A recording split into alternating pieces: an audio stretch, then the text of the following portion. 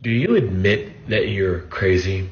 If I'm completely honest, yes, I've been called crazy several times in relationships. I'm also telling you that the reason why I was called crazy was in a direct reaction from a specific action that occurred.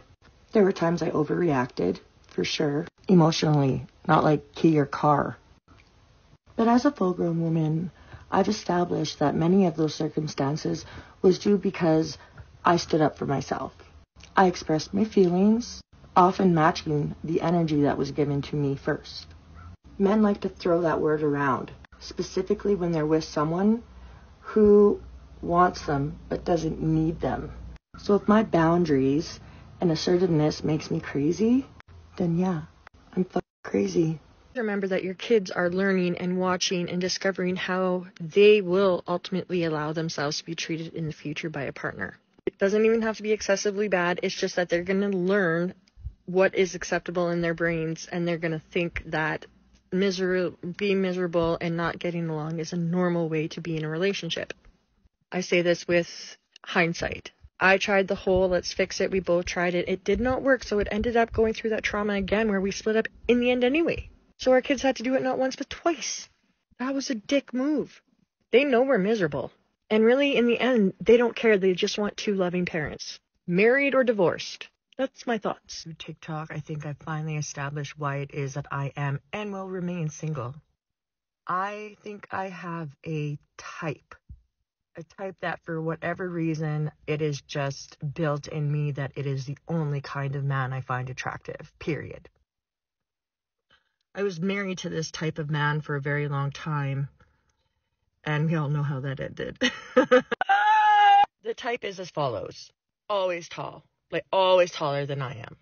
Bearded, exceptionally athletic, an all-in-all rugged man, like a Grizzly Adams man.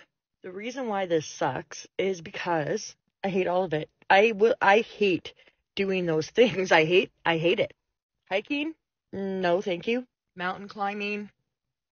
No. Hunting? Fat no. But I'll never stop you from doing it, and I'll support it. I'll stay home and crochet. One day, the mummies I love you stop. They crawl into bed with you just to cuddle. That stops. They stop running up to you after work because they're happy to see you. That stops.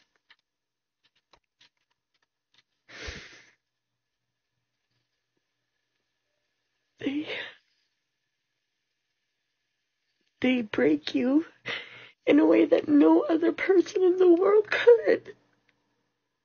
But you still love them. It's like the most toxic relationship on the face of the earth. And you can never leave it. That's being a mom. A lot of people will think that I put myself in this position, or that it's my own fault, that my life is the way it is. Let me assure you that I've spent the last 20 years of my life working really hard to get to a place that I could be independent and support my kids. Okay? I'll start with that. I put myself through school 3 separate times. Okay?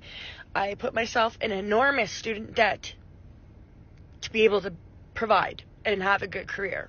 I was diagnosed with a life-changing illness that I refuse to let it affect my life so that I don't have to be on AISH for the rest of my life and I can make money myself.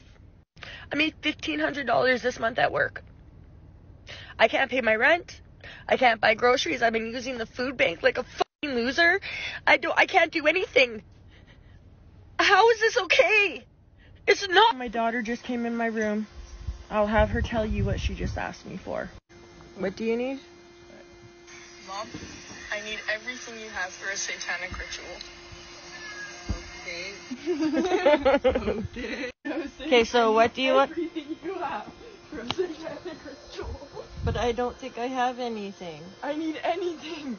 Okay, but what is the satanic ritual for? To do what? This will be news to me. I don't know. You don't know why you're summoning the Dark Lord? Yeah, I don't know. Oh, God, you're fucking weird. Here, quick question. Would you consider me a cool mom? I mean, yeah. I'm sorry, what was that? I said yeah. Oh, I guess I am. So a quick rundown of what's going on right now is my daughter went to go live with her dad for an undisclosed amount of time because financially I'm not doing good.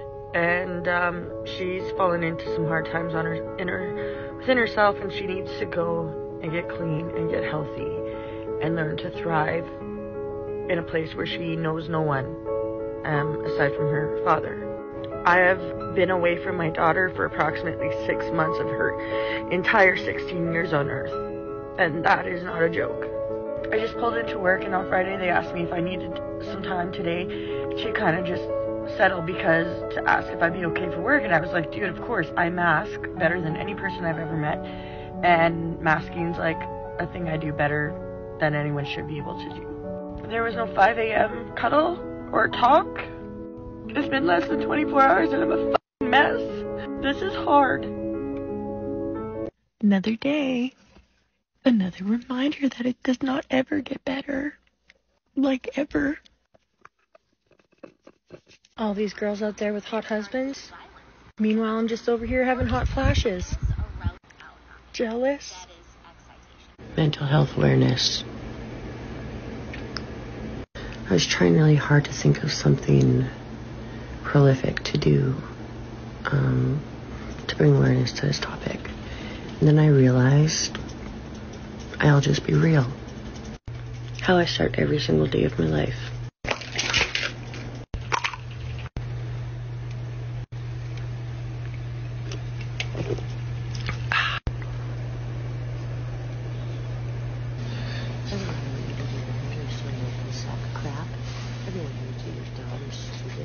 You look like a walking apple on toothpicks. You're gonna be fired. They all hate you at work. Your kids are really, really dishonest about you. If they all hate you, you're never gonna be good enough for anybody. That's why you're alone. You should be ashamed of yourself. You suck. Distraction, distraction, da da da da da. Color. Dog? Color.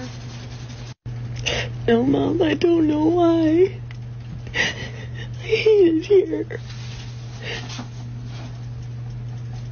Why can't I be normal?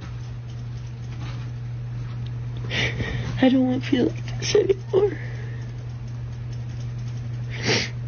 Yeah. The kids are coming. Yeah, okay, yeah. I'll call you back later. Okay, love you, bye.